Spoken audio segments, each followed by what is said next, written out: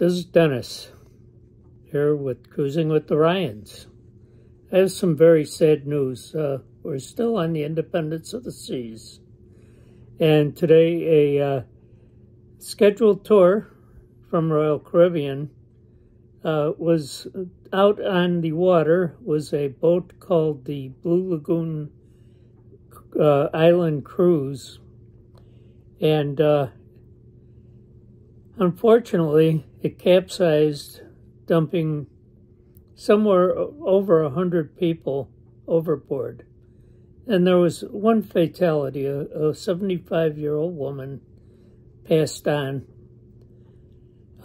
We interviewed several of the people who were on the boat, and they had told us that they were in the water over 45 minutes.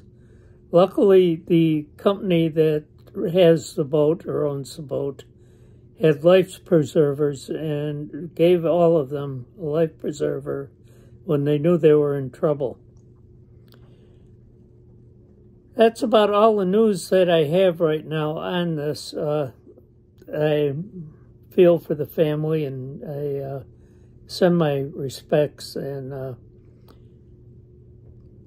really feel bad about this poor lady, 75 years old, passing away. They were right off the coast of Paradise Island, if you know the Nassau area, and that's right where it happened. Thank you for watching again and listening to us. We do try to bring some news when news is available on our cruises, and we thank you for watching us.